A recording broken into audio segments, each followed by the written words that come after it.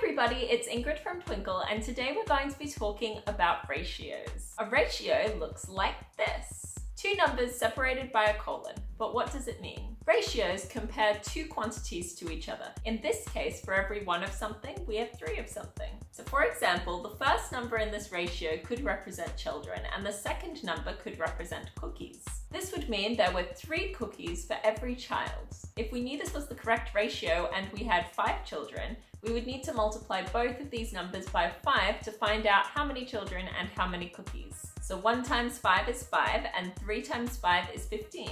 So our ratio would then look like this. You could also write this ratio as 5:15, and it would technically mean the same thing. Each child has 3 cookies, but with 5 children, there are 15 cookies in total. You can also write ratios as fractions. They just look like this instead. If you want to practice using ratios and become more familiar with them, these differentiated worksheets from Twinkl are a great place to start.